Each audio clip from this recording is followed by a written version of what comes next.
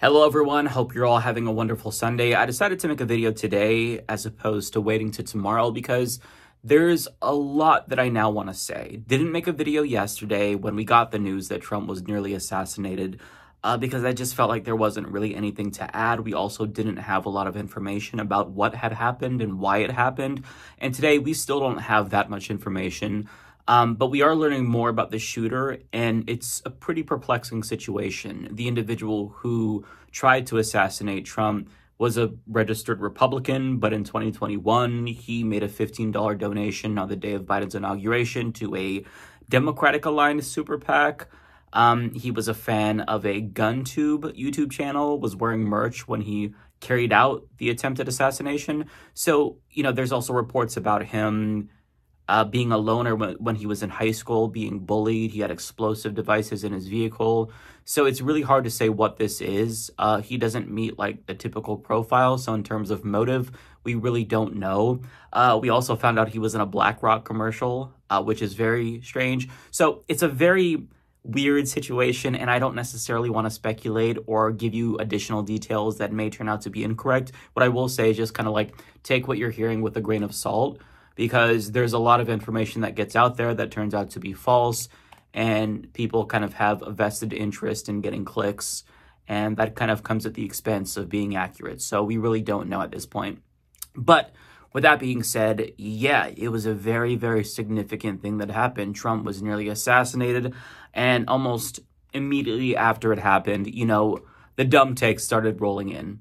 Case in point. Joe Biden told his donors that it's time to put Trump in a bullseye.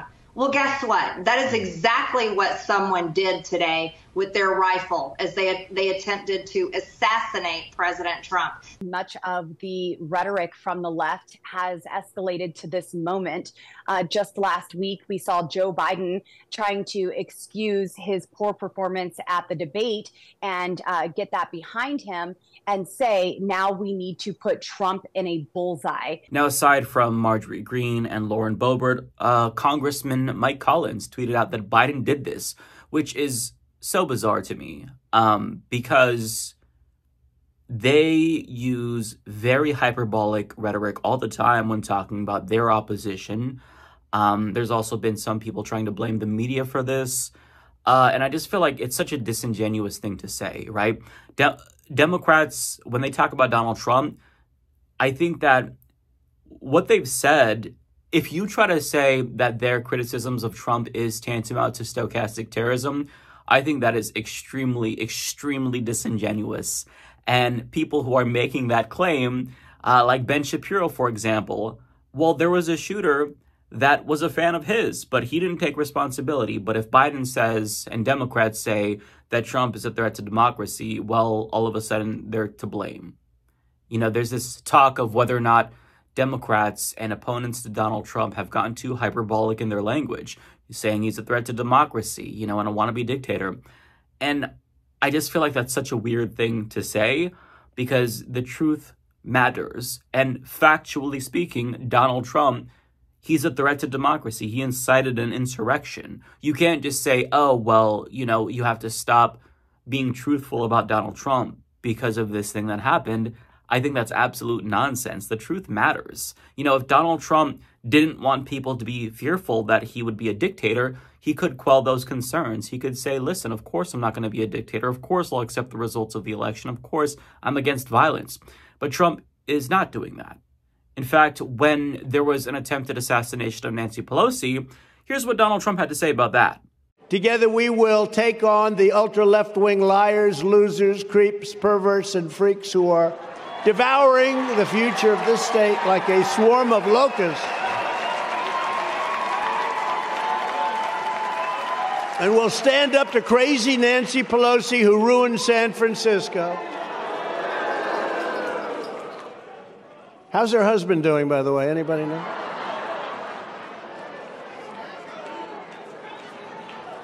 And she's against building a wall at our border, even though she has a wall around her house, which obviously didn't do a very good job. So we're in this situation today in large part because of Donald Trump.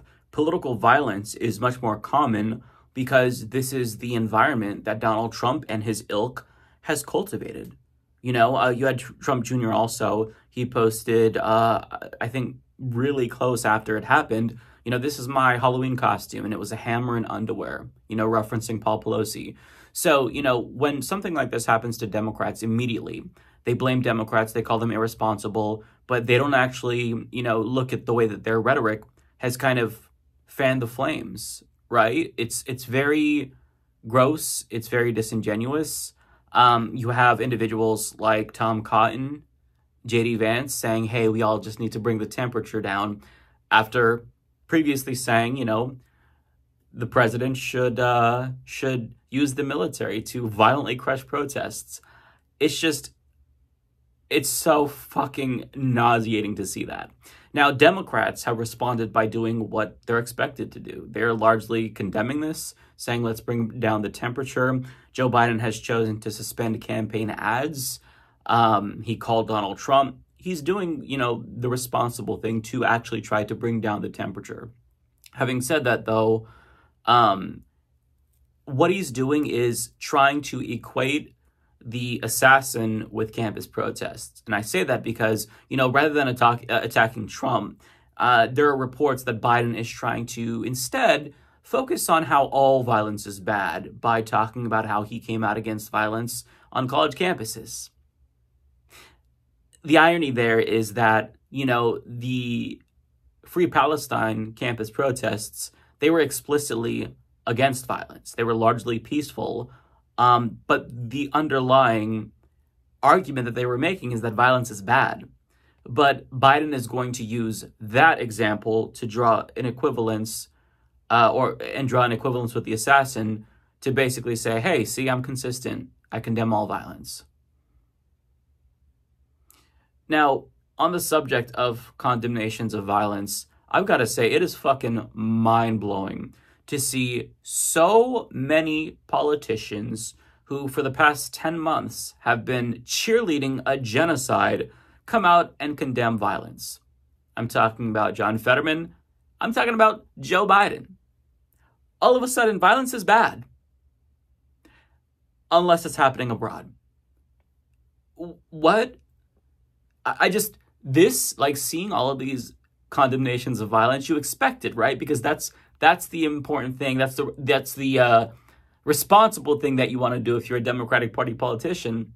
But American Congress, like, this is one of the most violent institutions on the planet, with the most violent people on the planet.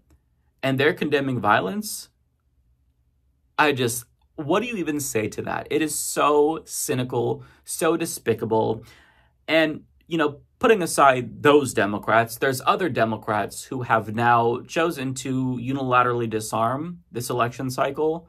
And they're going to, I guess, unite behind Biden. And they're going to stop trying to pressure him to drop out. In other words, just hand the election to Trump because unity?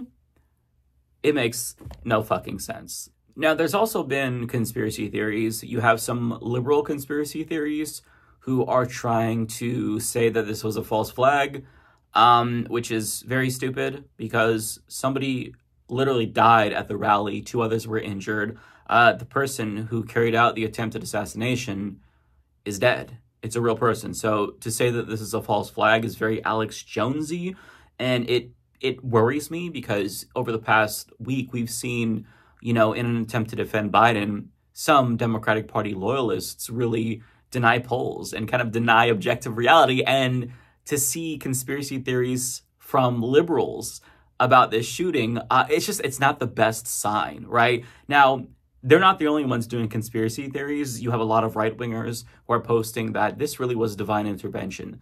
God stepped in to save Donald Trump, which is a real fucking interesting thing to say, right? Why didn't God step in to save the Trump supporter that was there? Why didn't God step in to save Nawar al-Awlaki? This is an 8-year-old girl who Trump murdered in Yemen.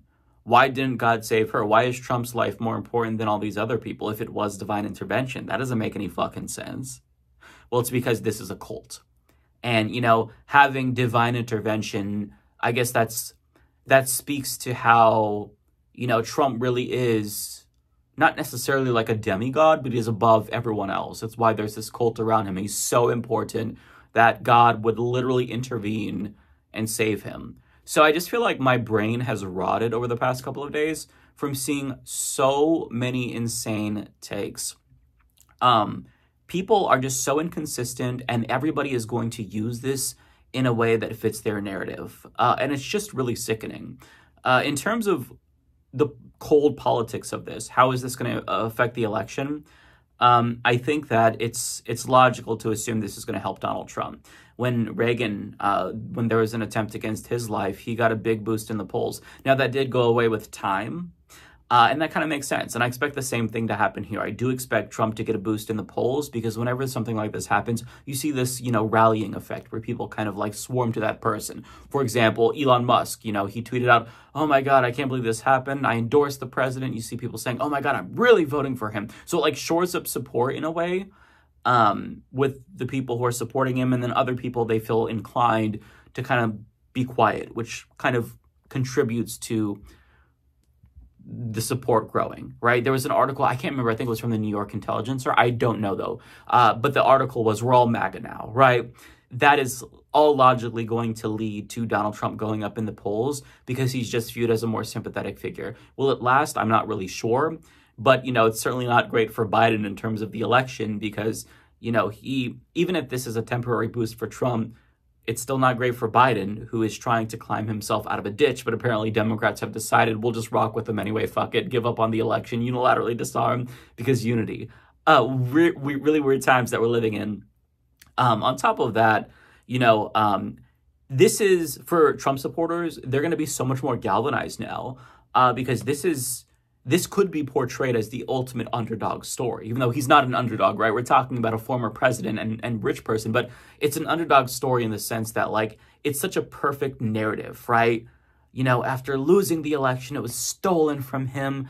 After he was jailed by Crooked Joe and nearly assassinated, he overcame all the odds and won back the White House just for us. Like, it's almost like a movie script. So, it's beneficial politically to Donald Trump.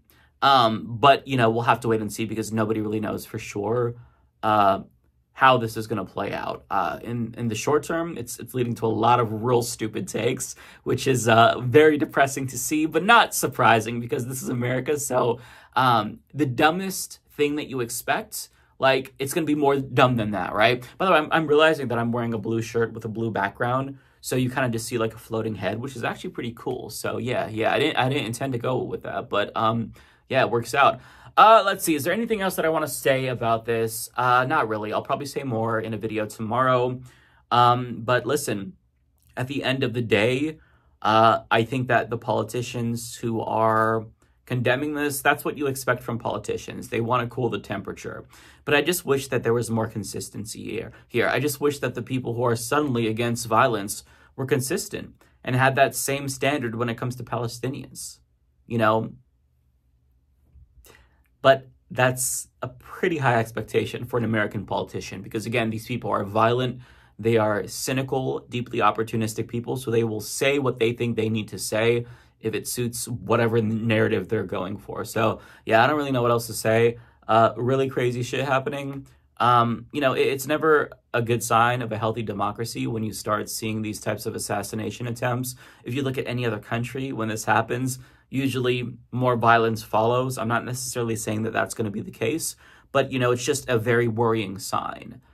So, who knows what's going to happen, but buckle up because we've still got 4 months left in this election cycle, and odds are it's going to get even more crazy. So, hopefully people will try to, for the good of the country, be normal and not jump to conclusions and spread misinformation and come up with dumbass conspiracy theories. But that's even to like vocalize that hope is so silly because I feel like there's a bigger chance of like seeing pigs fly or seeing a unicorn than seeing Americans react in a normal way to something. So, just we don't have to engage in the dumb fuckery, right? We can choose to be chill, try to relax, You know, this is the beginning of a very long election cycle that is already exhausting. That's going to get more exhausting. So just pace yourselves, my friends. And, you know, let's all engage in a little bit of self-love. That sounds really dirty. But what I mean is, like, turn off the internet. You know, go watch a movie with your family. Go outdoors. You know, I think we all owe that to ourselves because shit's just crazy right now. And if you hyper-focus on it, you're only going to hurt your mental health. So I'll stop rambling, and I'll see you all tomorrow when I release another video, probably about this. So, yeah.